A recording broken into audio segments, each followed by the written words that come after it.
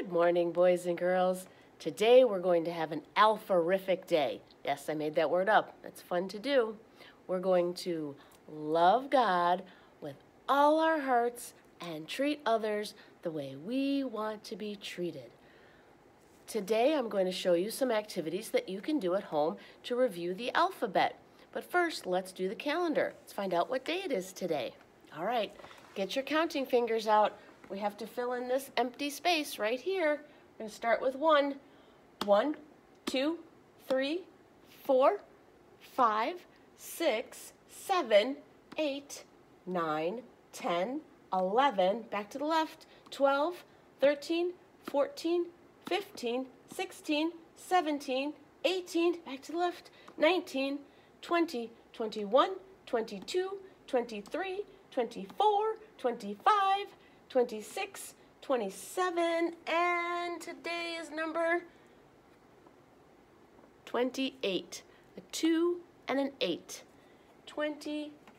And I'm going to make it black because that is my pattern. Black, black, red, black, black, red, black. Oops. Gotta change that, don't I? You saw that, didn't you?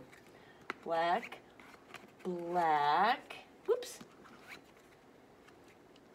Black, black, red. There we go. That fits our pattern. 2 blacks and a red. That means tomorrow's going to be what color? That's right, black. All right, so today is number 28. Let's find out what day it is. Sunday, Monday, Tuesday, Wednesday, Thursday, Friday, Saturday.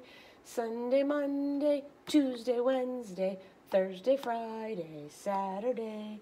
So today is Sunday, Monday, Tuesday. Today's Tuesday. That makes yesterday, the day before Tuesday, Monday. Where did I put Monday? There we go. There's Monday. Monday was yesterday. Today is Tuesday. That makes tomorrow, tomorrow, the day after Tuesday is, Wednesday. All right. So now we know it's number 28. We know it's Tuesday today. What month is it? A is for April. In the year 2020. Yesterday, it was rainy. It started out sunny, and then it got very rainy. And I think that's what's going to happen today. So right now, it's kind of sunny and kind of cloudy, so I'm going to keep the sun and the clouds in there. And I'm going to take out the rain for now, because it's not raining yet. Is it windy today? Oh, a little bit windy today. And it's just cool out. It's not cold anymore. It's not cold today. It's just a little cool. Would you like to know what check at home and see what temperature it is? All right, so now we know it's April 28th and it is still springtime. So what would we do for the alphabet? Well, we would do our song. We would sing the alphabet. I know you can sing the alphabet at home. And we would read books. So we'd have lots of alphabet books. One of my favorites, Little Critter's Alphabet. Little Critter comes up with lots of good things for letters. I'll bet you have alphabet books at home. So I want you to get out an alphabet book and I want you to read it. Now you say, well, I can't read yet. Well, you can read because you can look at the pictures. And if I open up this book to any page, I'm just going to open up any page. Okay, what do I see? I'd have to look at that. What could that be? There's a spider, and a spider builds a web. So now I can read that word. W is for web. W is for web. And you can read it. So I want you to try that. Get your alphabet book out, open it up to any page, and see if you can figure out what it says. Another activity that we would do, so we would go around the classroom and find things that begin with each letter. And you can do that in your house. You can make a box like I did. I made an alphabet box. And in my box, I put things. Fan. F is for fan. Let's see what else I have in my box. B is for ball.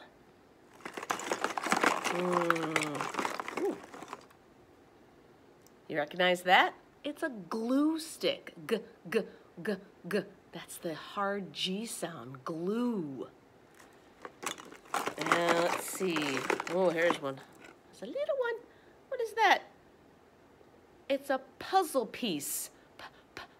Puzzle piece.